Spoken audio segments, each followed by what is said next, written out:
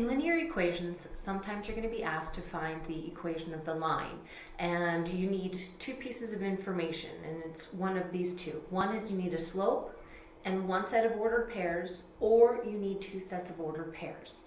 And with those, your first priority is always to find slope, and then from there, you can plug things in to find the equation of the line or find the y-intercept. So you have two options. One is using the slope-intercept form or using the point-slope equation form. So if we start with, say we're given the slope of -8 and the ordered pair of -3 and 23. Well, I have to find out what is the y equals mx plus b equation that has this first slope and has the line passing through this point. So what we can do is if we plug in our y equals mx plus b template, well, I know a y value, 23, m is -8, x is -3 plus b.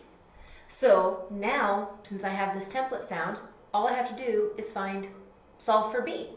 So -8 times -3 is positive 24. So 23 equals 24 plus b. Now to isolate b, I have to get rid of the 24 off of both sides, which leaves me with a -1. So b equals -1. Now I have a slope and my y-intercept. I can plug it into y equals -8x minus 1. I just plug in the slope and the y-intercept that I found, leaving the x and y as variables so that I can plug in other x values, find an output for its corresponding y for the equation of the line. So the first example gave us slope and one ordered pair. Now this example gives us just two ordered pairs, and the first thing we have to do, find slope. So I'm going to say 5 minus 2, because y2 minus y1 over x2 minus x1. It's really important you make sure that you're doubling up the negatives and not just plugging in the -4 there. It's a minus the second ordered pair value, which is -4. So this turns into positive 4. 5 minus 2 is going to be 3. 4 plus 4 is 8. So our slope is 3/8. Now that we have a slope, we then choose one of these ordered pairs that we want to plug into our slope-intercept equation, like the first example had done. I like to work with positives wherever possible. It just kind of makes things easier. So I'm going to go y equals mx plus b. All right, so I need to go ahead and simplify this. Whenever I have a fraction times a whole number, I need to turn it into that whole number into a fraction, because fractions are snobs and they only like to work with other fractions. Then I can cross cancel the 8 into a 2, the 4 into a 1, and guess what? 1 over 1 turns into 1, so this means I have 3/2 plus b equals 5.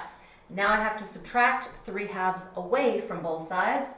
So I have a 5 minus 3/2. Well, I can't subtract a whole number and a half and a fraction. I mean, you could mental math this. 3/2 is 1.5. If I have 5 and I take 1.5 away, guess what? I have 3.5. Which would be the lazy, quick way to do it. And then you don't ever have a mixed number. We have to convert this back to an improper fraction. So 2 times 3, 6 plus 1 is 7/2 equals b. So my slope was 3/8. My y-intercept is 7/2. So my final equation is y equals 3/8 x plus 7/2.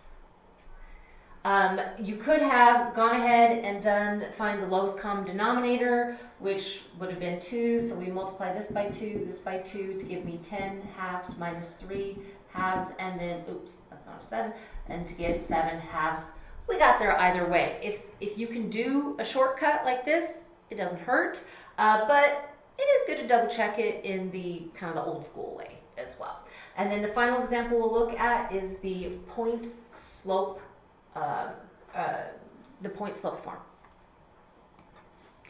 The point slope formula is an equation that once you simplify it, you have your y equals mx plus b format. So there's a positive in that, whereas if you use the slope-intercept formula, you have to independently solve for slope, independently solve for the y-intercept, and then plug them both into an equation. This just, when simplified, is that final equation. So if you have simple enough numbers, this can be really efficient, but people also get overwhelmed by how many elements there are in the formula itself. So you just have your stock y value, nothing gets plugged into there, minus a y value equals your slope times x minus your known x value. So if we start off with, we're given a slope of negative 9/7 and an ordered pair of 6 and 2, we just plug in the known values that we have. Y minus 2 equals m, negative 9/7 times x minus x's value, okay? So for the homework, all it wants you to do is just this, plug in your known values into the places it gives you. But if we actually wanted to go ahead and solve this, we want to make sure you know how to do that as well. So for starters, we distribute that. So negative 9/7 x is negative 9/7 x. Then we got to go 9/7 negative. Well, actually, I have a negative times a negative, which means it's positive. I'm just going to save myself some signs and not just know that my answer is positive, so I'm going to dump that. Times 6/1. I cannot cross cancel anywhere, so I have to just multiply straight across, which gives me a 7, and 9 and 6 is 54. Cross my fingers, that's right. So plus 54/7. Now I have a y minus 2. I need to get the y by itself, so I have to add 2 to both sides. So y equals negative 9/7 x plus 52/7 plus 2. Well, now we got to go 54/7 times 2/1. 54 twice is going to be 108/7. That's ugly, but it should be correct. So y equals negative 9/7 x plus 108/7. Don't freak out when you see really ugly problems like this. It's correct, okay? Trust your math, and also when you plug it into the homework, it'll tell you whether you got it right or wrong. But this is kind of that introduction. If you do not have a slope, and you're supposed to put this in point slope formula, you gotta find your slope first.